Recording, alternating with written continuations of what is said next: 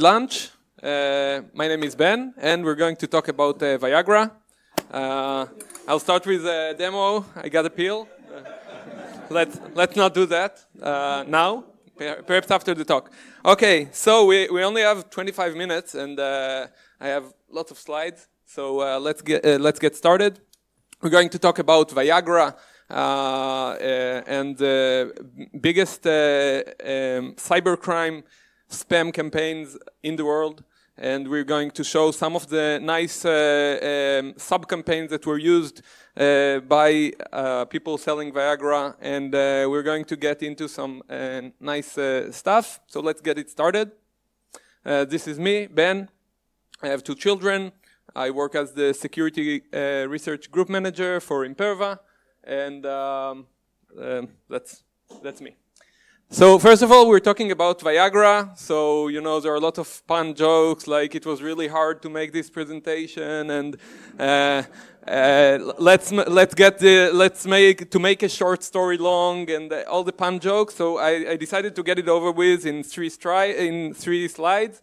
So first, okay, 2, and 3.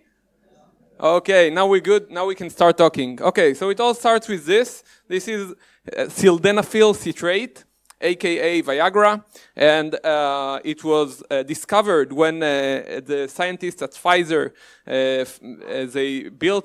they designed a new medicine for angina and other heart muscular problems, and they started testing it on people, and it didn't quite help with the angina, but everybody was very happy with the experiment. So they thought that it would be better to sell it as an erectile dysfunction medicine. So quick skipping the economical part, but it's still very interesting, and that's the motivation why there's so much cybercrime and other types of crime around these types of drugs. So it was patented at 1996, and immediately people started selling counterfeit drugs of Viagra, and then now we're in a very tricky situation where in Canada the patent got invalidated, so they have actually generic Viagra, which is much cheaper than the US version. So there's a market for parallel import of Viagra, lots of money involved. And in EU, in several countries, it also got expired, the patent, so lots of parallel import, which is illegal by the FDA because they want to protect the big pharmaceutical companies. So we're in an interesting point. So it sounds very legitimate to say, yeah, all I'm doing is selling some Canadian drug that does the same, which actually ships from China or India, and in many cases has nothing to do with actual sildenafil citrate. So, and that's the trouble with it. And now this stopped working. Okay, so a bit again about the economics of this and why it's so tempting to do that. So this is Cristiano Ronaldo, the most expensive athlete in the world. And this is the Viagra market, 30 Cristiano Ronaldos. And imagine that in Messi, they could actually score goals. But but let's get to our business. This has a delay, I think. Okay, so getting back to our industry, this is the average software engineer salary, and this is the software engineer salary in Viagra. I will just use the keyboard because this has a delay. Okay, so this is the Viagra in software engineers, and actually we're only halfway, so another screen like that. So that's a lot of money involved, and that's just Viagra. There are many other medicines out there and many other counterfeit medicines out there. Viagra is here, about number 30, 40 in the list. We have medicines that are making much more money, and also the counterfeit medicine. About 10% of the pharma market is fake, is counterfeit. That's $21 billion per year. So that's a lot. That's according to the World Health Organization. And according to the Interpol, according to the Interpol, the annual death toll from counterfeit drugs is over 1 million people. I would take that with a grain of salt, okay? Because A, they have a motivation to inflate the number, and B, they're the Interpol. But it would be a couple of 100,000 at least. So that's important to remember. And from some campaigns that were where people actually got arrested and the companies were shut down, we can actually see the tip of the iceberg with companies like GloveMed that made a revenue of $67.7 million in a year. So yeah, it's a big market. No wonder why it's the biggest spam campaign in the world. We've seen lots of motivation, economical motivation, because it's not like a Jeep that you can't ship to places. It's just you put it in a small box and you ship it anywhere. It's a very lucrative industry. It's very easy to make it look like it's just selling parallel import of stuff. So let's say that you want to start making some money from illegal trafficking of Viagra, okay? So first of all, there are many affiliate programs, mainly in Russian, of course. This is an example of one of them, and they offer very lucrative terms, 30 to 50% commission, which is more than you'd get from Amazon or eBay affiliate program, templates, banners, and everything you need to get up and running, different languages, kits, and API support, so you can run a real operation, and etc. And they know who they're selling it to. They're saying, where do you get the traffic? Mainly from email dispatches, which is a nice word for spam, and the ways are limited by your imagination, and they stress out, you know, we guarantee anonymity. We don't care where you get the traffic, as long as we get the traffic and we can sell those drugs.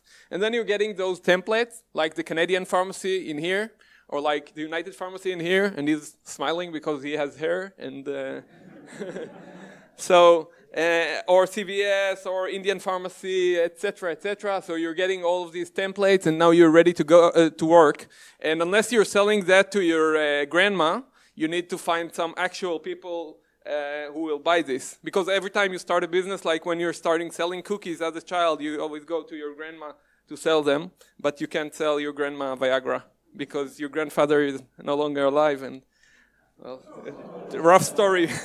Okay, so let's say that, never mind. Can you please scratch that off when you edit?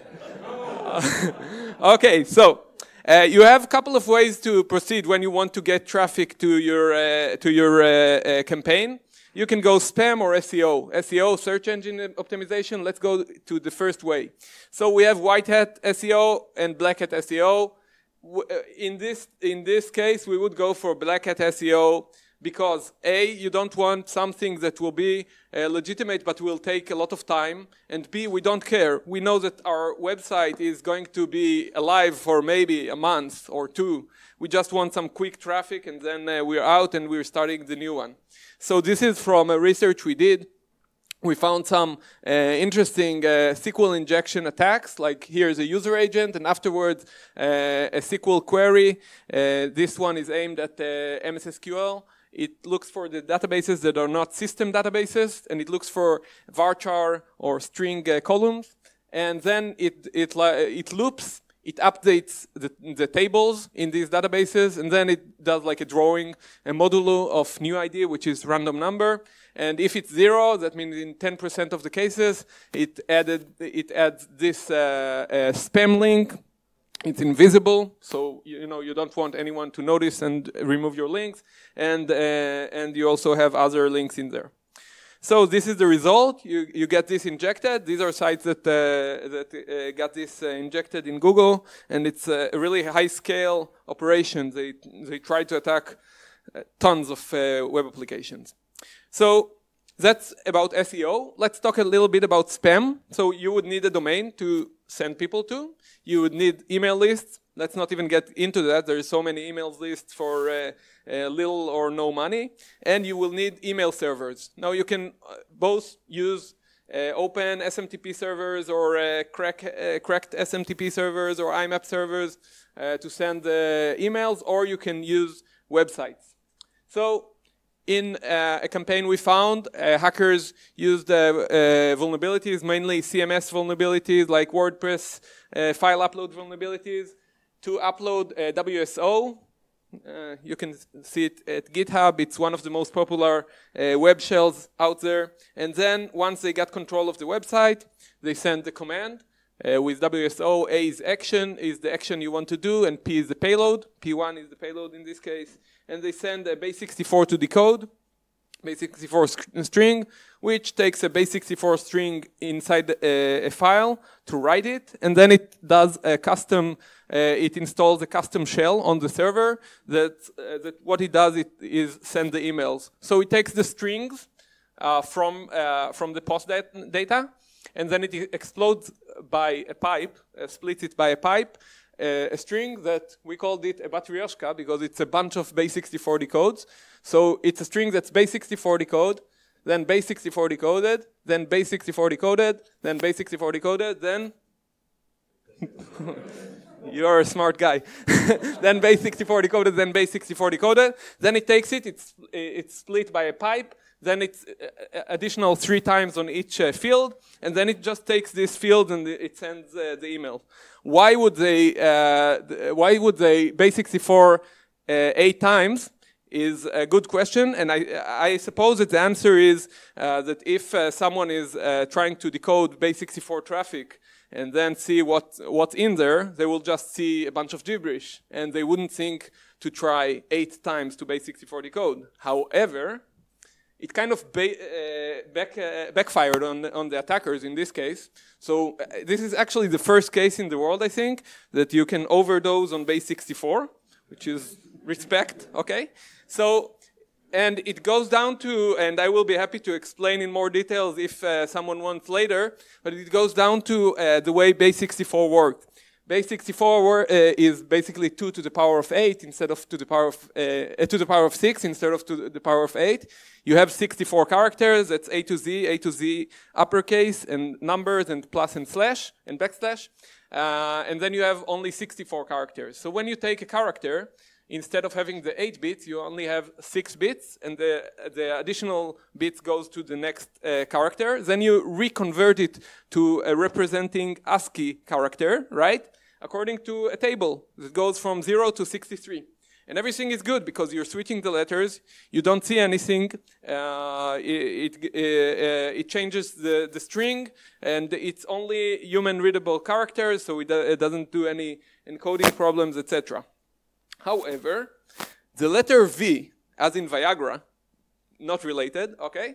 The letter capital V, the ASCII is 01010110, and the base64 is 010101. So when you encode V, capital V, what do you get in base64? You're the base64 expert. What do you get for capital V? You're getting a capital V as well. So you're getting stuck on the capital V, right? Now, there are 3 letters, capital T, capital U, and capital W, that gets you to capital V in one hop. So if you're encoding anything that starts with a capital T, or a capital U, or a capital W, you're getting to a capital V. So you're getting stuck in that capital V, okay? And on we go. These letters are 2 hops away from capital V. And the rest of the characters, any character, gets to a capital V after up to 5 times of base64 decode. We even wrote a Python script that calculates, let's run it. It calculates the amount of hops it takes for each character. So the maximum is 5 characters. So that's really cool. I think, at least for me, it's really cool. And after capital V comes lowercase m, because of the same reasons. Basically, because you're reducing the amount of information, you're fixating yourself to lowercase m, and then on it goes. So if you're seeing a string that starts with capital V, M, 0, W, D, 2, etc., you know that this string is something that was base64'd lots of times. So that's pretty interesting.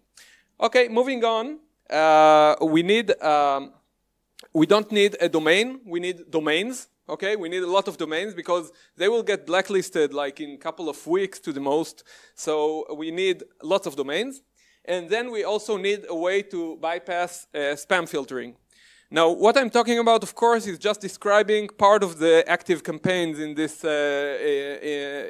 operation, because it's an affiliate program and anyone can come up with different stuff. But this is a cool one that we found. So, again, they're using WSO as well. They're sending a PHP command, and it's sending a base64 to run. And this time, it sends a base64, which is inside the script itself that's being ran. And what it does is it goes to htaccess and it puts the results of the decoded base64 file in the htaccess. So what it puts in the htaccess file is actually a 404 redirection to one of the illegal domains, to one of the blacklisted domains that the attacker is using. So the idea here is that if there's a spam filtering algorithm or a control or a product, it will see that we are going to legitimatedomain.com/something something, okay? But eventually it will redirect us to a different domain. So your site can be hacked and you won't even know it unless you type the wrong address. We've seen other similar ways of abusing this type of thing.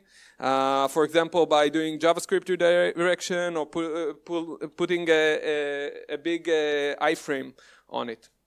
So this is basically how it works for this specific campaign, because we found correlations between the domains that were sent in the spam list and the domains, the dummy domains used for redirection. So the attackers are attacking two sites, basically, or in some cases it's the same site. In one of them they set the htaccess and they keep doing it. So like if one of their domains gets blacklisted, they just rerun it automatically and set the routing to another domain, and that's all this botnet does. And then the other one is installing the Batryoshka backdoor, the one that sends the emails to the victims, to the spam recipients, and it's using just PHP mail command, so it's using the mail server of that website, and then the spam is sent to a user. In most cases, I suppose, it bypasses the spam filtering because it's a legitimate domain, a legitimate URL in a legitimate domain, and then the clients, the ones who are supposed to purchase the pills, they go into this and are redirected to the counterfeit drugs website. So something interesting about this, I mentioned there's a lot of money here. So in most cases when we see backdoor activity, we see the activity from several IPs or from Tor network or from anonymous proxies. But in this case it was used by over 80,000 IPs. So they have a lot of money, they can buy better services to better buffer themselves from the attack. Something that's interesting here is that most actual botnets we have, in regards to DDoS, in regards to lots of things, do have a lot of presence from the US, because there's lots of computers in the US. In this one, it's negligible numbers from the US, and we have high numbers from countries where it's uncommon to see attacks from, like Algeria, Egypt, and such, which is interesting. And we hardly see any traffic from Canada, which is kind of sad, given it's the Canadian pharmacy. But you see that it's not the Canadian pharmacy. So we see a lot of IPs from Russia, but like I said, we see from Egypt, Algeria, etc. This is a partial. This is a part of the domains that were used. All of these were registered in the same day. There are thousands of these domains. And if anyone wants the list of the domains, they can send me a Twitter message or email, and I will happily send the domains list. So this is just one day. So there's a real DevOps operation going in here in the dark side. People keep buying domains. They automate probably the domains that are being bought. Sometimes we see like a wave of buying Indian domains. Sometimes we see other waves. So they're buying lots of domains and they do all of these spam things. And this is just part of the campaign that they are running. So wrapping it up, first of all, I think that it's interesting. Where there is money, there will always be attacks. So these campaigns of Canadian Pharmacy and other pharmaceutical campaigns, they exist for a very long time, for a decade, over a decade, and they still run in full speed because there's still lots of money to be made in here. So that's one thing. And the other thing interesting here is that like Mirai, where devices were attacked, and they were attacked just as a means to get resources for a DDoS attack. In here as well, devices or web applications were attacked as a mean to redirect people to other websites, which is kind of not the usual defacement. So I think it's pretty nice. Vielen Dank. Thank you very much.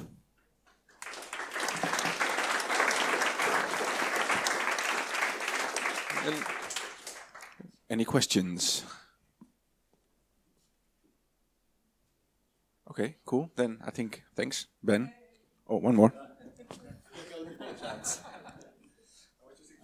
I know, don't worry. So you said that 10% of the pharma industry is fake, counterfeit. Not me, the World Health Organization. Okay, I World didn't Health check. Organization. Okay. But say 90% of it then is legitimate, but pharmacy companies really don't have much of an incentive to lower their prices to push this whole economics to the side, do they? Yes, well, they don't have the, well, it's an economics game, and since they're getting it in a much reduced price, and it's also the same for legitimate drugs. When the patent runs out and it becomes generic, you see it with legitimate drugs as well. The price to actually make the drugs is very low in comparison with the price you sell the drug, because most of it reflects the R&D involved in actually working on the drug itself. So they don't have the incentive to lower the prices to 1 cent, let's say, but there's a lot of margin to work with here. So, going from $80 to $18, you still get a lot of money, and that's if you need to take that with a grain of salt as well. Are you really getting the drug that you ordered? I don't know. I haven't tried ordering yet. Fair enough.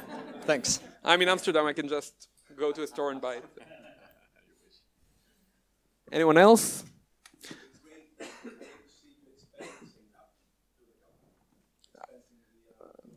I will try to see if there's a matching concur category for Viagra. Okay, so anyone else, feel free, of course, to talk to me or send an email or tweet or whatever. Thank you. Thanks, Ben.